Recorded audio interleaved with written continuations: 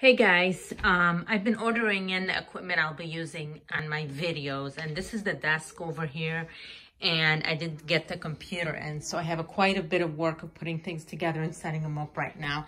I also have the chair still downstairs. Once I have everything put together, I can show you what I came up with, where you can get them, and we'll test them out, see how good they are. So I'm not gonna sit here and show you how I put everything together because it's not exactly my forte, so I may turn it into a big mess. But here is, when I opened up the box, what is inside. Once it's put together, we'll see all. Here's what the desk is supposed to look like, and here's what comes with it. Here are the instructions.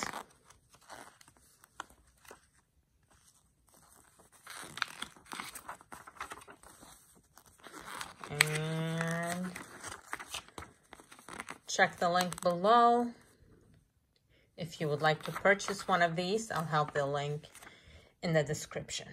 So we put together the desk, and it was a simple, interesting process. It could have been simpler if we just paid a little more attention. So pay attention to what I'm going to tell you, and it should go a lot smoother for you if you do decide to go with a desk. By the way, I love the look of the desk, and it's a pretty sturdy desk.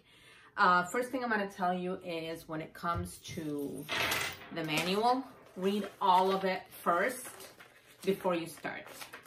Because the fact that we missed a couple of things in it actually set us back. It took us about 45 minutes to put the desk together. It should have only taken about 30 minutes. 25 minutes because we had to undo a couple things we did and redo it. Let's take a look at the desk, and I'll let you know exactly where the mistakes were. First, if you look over here, you see that this is a 27-inch iMac that I just purchased, and it's perfect size for this desk. I will leave the exact measurements below, but the desk is made up of two pieces. This one is more of a black solid, and here we have a beautiful wood that comes to it. First mistake that we made is that there's two insertions in here, the wood, that have to go in together. There are two holes. We had them on this side. They should have been on this side. So we had to take this part out and flip it over after we had done the screws and actually tightened the screws. Oops. Another part, if we go under, there's these over here. The bars over here, they should be from the outside instead of from the inside. Again, we had to take this one out and redo it and turn it around. But it's a pretty sturdy desk. It's very nice. It fits everything. It has some good compartments. And like I said, it took us about 45 minutes to do it. It should only take you about 30 minutes if you follow the directions. It did take us 2 people to actually put it together because somebody has to hold something while the other person screws it in. This is the manual right here. I had shown it to you before. Just make sure that you had all the pieces in there. Count them all. What they're gonna do is give you an extra piece of each one of these. In case it breaks, you need to replace it so that the whole desk isn't gone because of one nail in here. Where are they?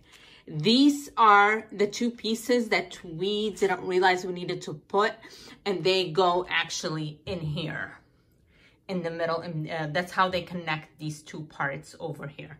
That was a mistake. So avoid that, and it'll go a lot smoother. They give you the directions step by step. Follow the directions. Make sure that your poles down here, that they're put the right way. They're put where the holes need to be. They'll show you in the booklet. So just follow the directions and everything will be good. I love the desk. It fits perfectly. And I did get a chair, and I will be putting the chair together too. And I will show you the video of the finished product and what parts are in it. And let you know how long it took me to put that together too. See you soon.